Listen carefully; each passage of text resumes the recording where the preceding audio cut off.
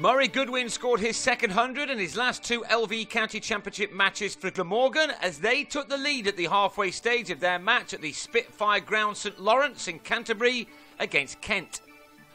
Goodwin, who hit his maiden ton for Glamorgan in his last match against Gloucestershire, restarted his innings on 35 out of his side's 155 for 4, and he was soon adding to that. Kent had the edge, however, when Jim Allenby nicked Charlie Schreck behind in the morning's fourth over to go for 25 at 168 for 5.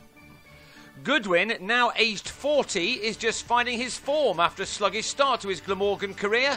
This shot, which brought the Zimbabwean his 7th 4, took him to the 50 mark for the 4th time this season.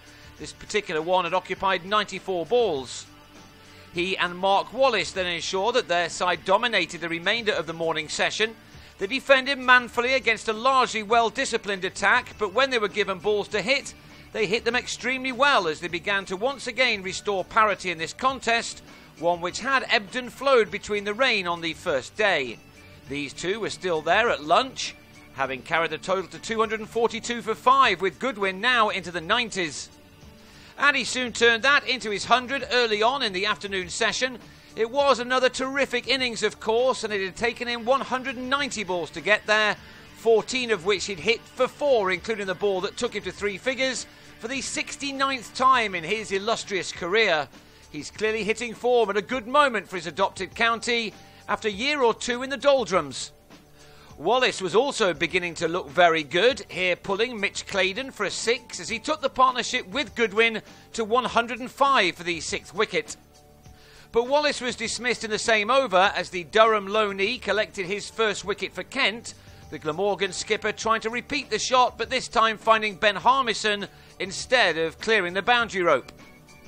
Bowler and fielder then combined again as Graham Wagg drove on the up and straight to Harmison in the covers, a shot the batsman wasn't too happy about. Goodwin was still there, however, and he earned his side a third batting bonus point by taking the total beyond 300. By now he was unleashing all the shots which have helped him score an incredible 22,500 runs in a first-class career which dates all the way back to 1994. He was finally out here for a sensational 136 as he drilled a drive off Schreck into the hands of Sam Northeast in the covers. He went with his side on 315 for 8. But still Kent couldn't finish off the innings. Dean Kosker and Michael Hogan added 23 more runs for the 9th wicket before the latter lost his leg stump to Callum Haggett, who now had 4 wickets in an innings for the first time in his career. Walking wicket Michael Reed then frustrated Haggett et al. By blasting his way to a career best 27, with 5 fours included, only to finally be dismissed slightly unfortunately as he was given out LBW to Claydon, who began his Kent stint with 3 for 85. Haggett claimed 4 for 94 as Glamorgan were all out for a very handy 378. The home side made a steady start to their reply until, with the total on 21 in the 6th over, Northeast followed a ball from Wagg and nicked it to Allenby in the slips.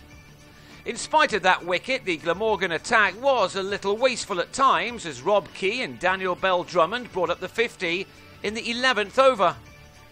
But perhaps the young batsman got carried away with the excellent run rate as he then clipped a leg stump half volley from Reed straight to Ben Wright at mid-wicket after contributing a speedy 16.